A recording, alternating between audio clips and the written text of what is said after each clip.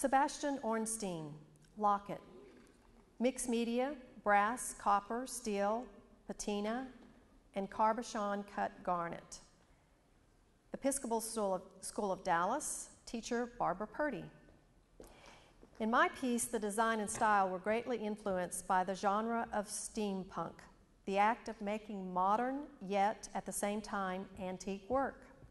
Keeping steampunk in mind, I crafted a locket showcasing blued, coppered mesh, antique brass rings of found gear as a centerpiece and a small red jewel placed on the top of the gear in order to create greater contrast.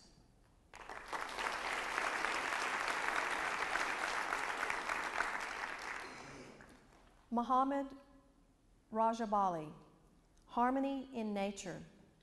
Clayboard, Colleyville Heritage High School. Teacher Heidi Schaben. This piece exhibits the simplicity and beauty of the nature mixed with the creativity of man-made objects. The medium I chose creates a dramatic yet aesthetically pleasing environment. The stark contrast, along with line quality in this piece, creates a dramatic view.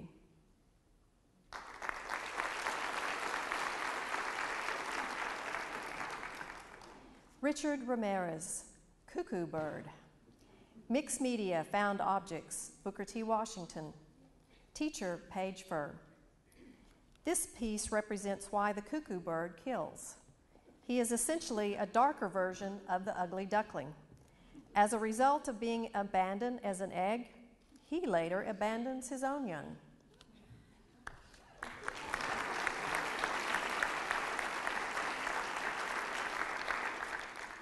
Sergio Ramirez, Overpass, digital print, Bryan Adams High School. Teacher, Richard Bond. My work visually expresses how the natural landscape interacts with architecture. The juxtapositions and perspectives of a waterway and a highway create conversations that make for a compelling photographic composition.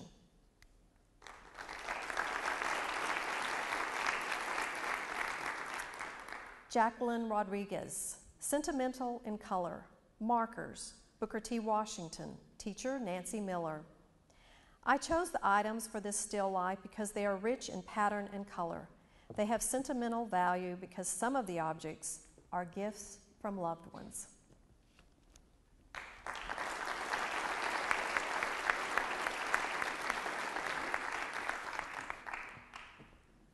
Olivia Rodriguez, Tree Pot. Stoneware and Wood, Booker T. Washington High School, Performing and Visual Arts. Teacher, Paige Fur. My goal in this piece is to join two mediums, clay and wood. I did this to make an organic form using the medium from the earth that looks organic and is completely functional.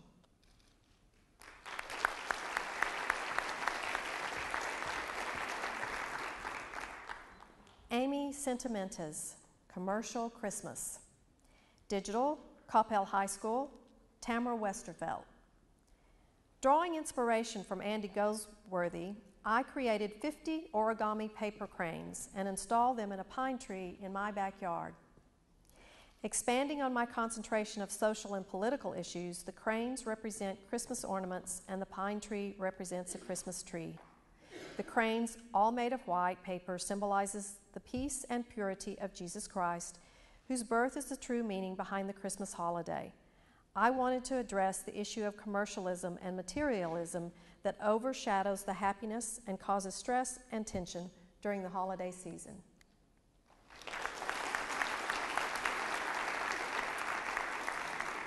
Taylor Smith, Make Do and Mend. Ceramics, Episcopal School of Dallas, teacher Barbara Brault. Make Do and Mend is a piece that represents time and dedication. I had no initial inspiration for this piece, just ideas that eventually came to form this one-of-a-kind sculptural bow. It took about a month to complete because sometimes the walls would collapse and there was a constant fear of cracking. Eventually, Make Do and Mend became a unique piece as the interaction of various shaped and textured shards created a double-walled form.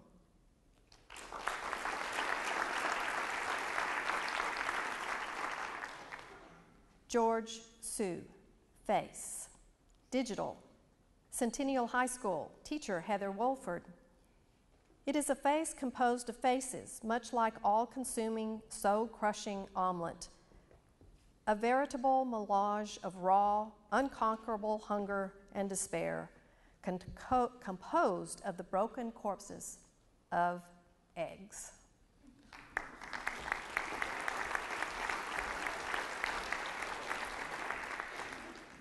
Mariah Tyler, social Darwinism, enhanced digital photography.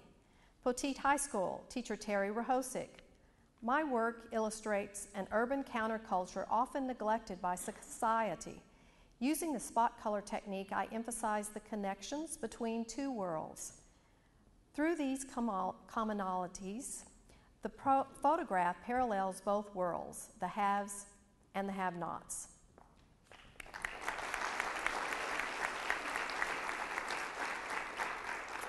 Elise Wooster, Inside, digital, Colleyville Heritage High School, teacher Heidi Chauvin-Cortese.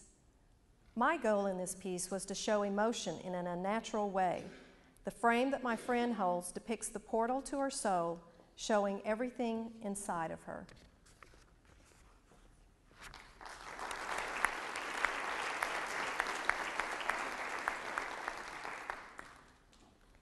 Quinn Zhang, Apples and Oranges, Oil Paint, Coppell High School, teacher Tamara Westervelt. Influenced by the expressive images of Paul Cézanne's Still Lifes of Fruit, I sought to mirror his use of distinct, unblended values to create form. This painting embodies the Impressionist philosophy of portraying subjects with less focus on depicting such common objects as apples and oranges neatly, and more emphasis on portraying the image more loosely and expressionistically.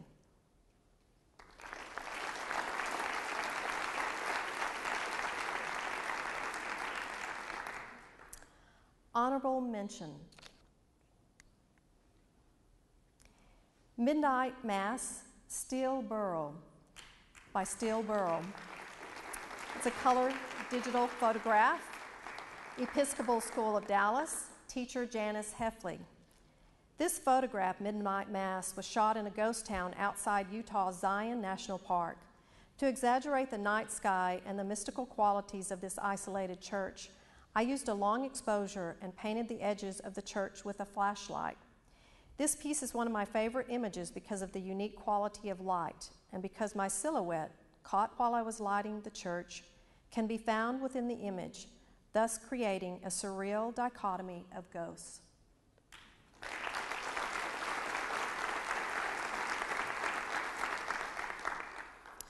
Honorable mention, McKenna Castillo.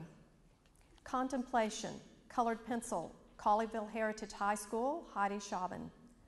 I enjoy experimenting visually with light and shadow. In this particular portrait, I used light from the window because it created an interesting pattern. To me, this work portrays a somber mood. The way I'm looking down in the picture shows the introverted, shy, and pensive side of my personality.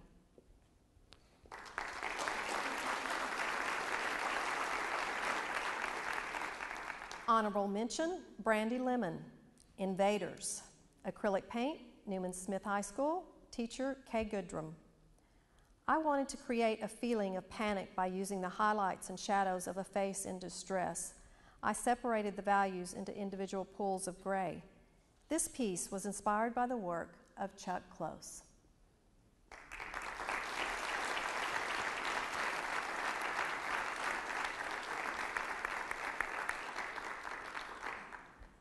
Honorable mention, Sabrina Luce.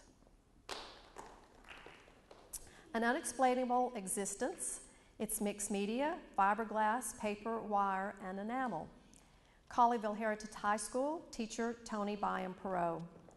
The works of Barbara Hepworth inspired this piece. I wanted to create a sculpture which combined geometric and organic forms while focusing on the continuity of the lines. This piece in its entirety represents the existentialist concept that people are free to choose their individual pathways in life, but all essentially lead to the same place in the end.